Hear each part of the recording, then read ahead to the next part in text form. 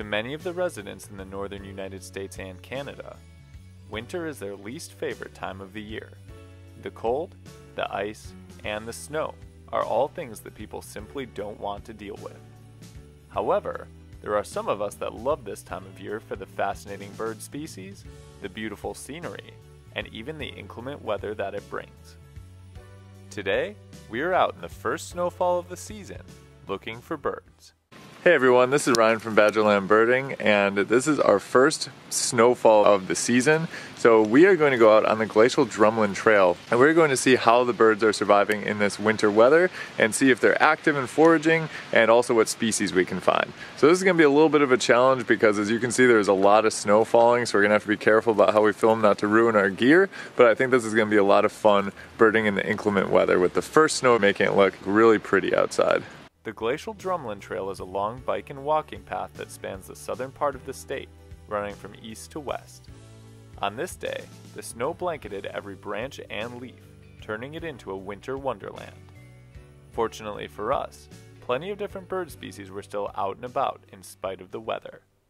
We've already had juncos, white-breasted nuthatch, goldfinches flying over, and mourning dove. A lot of the times when you get the snow, the birds are going to be out feeding because it's harder for them to find food. So they'll be like crammed under the bird feeder. They'll be all on the branches. So it's actually a really good time to go see stuff if you can get out and do it safely. We continued through the snow, admiring the amazing look of a world covered in white, when suddenly we noticed a beautiful bird species that perfectly contrasted the snow.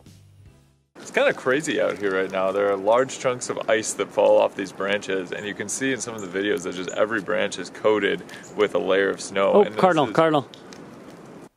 Northern cardinals can be found in many of the northern states year-round, but it's in winter that the colors of the males really pop. Capturing a crisp image of a bright red cardinal against a snowy backdrop is the stuff of dreams for many photographers, and we saw many males and females on the trail. For us, it was extremely fun to be able to experience these picturesque moments in real life. Just had a female cardinal come through. A lot of the times we'll see big groups of cardinals here on this bike trail. Males and females. Crow. What's funny about days like this is that humans, for the most part, are like, ugh, I don't want to be outside in that. But the birds and other wildlife, they don't really have a choice in it, and furthermore, they don't really care. So we've seen a bunch of different bird species and some other animal species out foraging because they still need to eat and find food.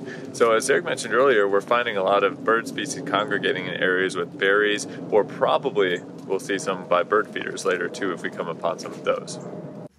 We pressed on, literally running into an interesting sight blocking our path. In this part of the trail, you can really see how weighed down some of these branches are. Like if you were a biker, you'd probably just run into those now. But it's very cozy because these branches come right over the trail too. It's like they just got pulled way down because of the weight of the snow. And actually it's interesting because if you live in a cold weather climate, if a snow hits before the leaves all fall, that can actually damage a lot of trees because then the snow gets heavier because it clings onto the leaves and can pull whole branches down. So it's actually better for the trees if they drop all their leaves before you get the first snowfall. Clearly we didn't get the memo here, guys. Come on. I'm gonna show you just how much snow is on this tree. Ooh. You sure you want to do this? Huh? Sure you want to do this? Sure, ready? Yep. It's so wow.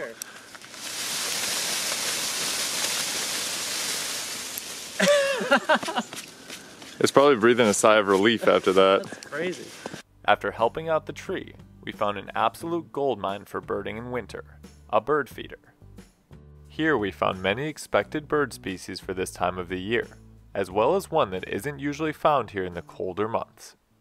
We just stopped to take a look at some feeders and we found a cool bird that probably should have migrated already, a yellow-rumped warbler. So they'll normally eat mostly insects, but if it does get to winter like this, they will hop on a feeder. So that was a really cool find. Also had some more nuthatches, house sparrows over here. There was a blue jay, a hairy woodpecker, and a couple mourning doves too. So we're gonna head back on the trail and keep going. Bird feeders can often be an epicenter of activity for many different species, but we also came upon another place that can be great for winter birding as well. A lot of the time birds will accumulate at bird feeders and at water. And so we're going to be checking this water for waterfowl, especially on Lake Michigan when it starts to get iced over, any little open pockets of water. That's where most of the birds will be, especially for some birds like mergansers where their feet are so far behind them they can't actually take off from land. So if that all freezes, they're kind of stuck. So open water is really important for birds, and we're definitely going to be checking some of this open water out. When lakes and ponds freeze up, waterfowl will congregate in any open water they can find. On this day, we saw many Canada geese flying over, undoubtedly trying to find open water, as well as a male mallard in the creek. We went a little bit farther until we heard some chirps in the bushes just off the trail. We just had a classic winter species, the American tree sparrow. Gave us really nice looks. They were kind of in the brush, and then we did some pitching where we just went psh, psh, psh, psh, psh, and then they came right up. Really awesome to see those. We also heard a kingfisher on the way over by the water. Well, we didn't see it. Maybe we'll see it on the way back. We just heard it. But this is about as far as we're going to go today. Now we're going to head back, and we'll see if we can pick up anything new then. American tree sparrows can be identified by their rufous head stripe, grayish-tan body, and distinctive dark spot on their chest. These birds move into the lower 48 states in winter and live in northern Canada and Alaska in summer. They can often be found in snowy fields, shrubs, and around bird feeders. We were excited to get the chance to see these winter sparrows out in the open. We began our trek back to the start of the trail, but before getting too far, we noticed a group of white-throated sparrows low to the ground, a species that usually migrates south, but some individuals can be found in the northern states in winter. For those of you that have never lived in a winter climate before or an area that gets a lot of snow, today it's warmer out, so we're getting what's called packing snow. So this snow is extremely malleable, and this is what you can easily make a snowman or a snowball out of. So when we were little, we used to have snowball fights in this kind of weather all the time because it's just so easy to scoop up some snow and then just toss it at somebody. So the difference is that it's a little warmer, so it's got a lot of moisture in it. Yeah, the moisture, it's melting a little bit too, so it's really easy to form together. You see how easy it was to make the snowball. Should I hit something? Sure, you think you can? I don't know. Let's toss it in the water. Oh! That's okay. right. I'm filming you, I'm defenseless. After messing around in the snow and finding more of the same species we had already seen, we concluded our wintry walk. We just got back to the start of the trail, which signals the end of our walk. We wrapped it up with a perched red-tailed hawk and some nice views of American goldfinches. So it was really fun coming out here and enjoying the snow and seeing some awesome birds. So if you're in a place with snow, don't be afraid to go out, see some birds, see what's around your neighborhood. Make sure you do it safely. Thanks so much for watching. We'll see you next time on Badgerland Birding. Some people have no desire to be out in the weather like snow and rain, but to us, these kinds of days are the most memorable.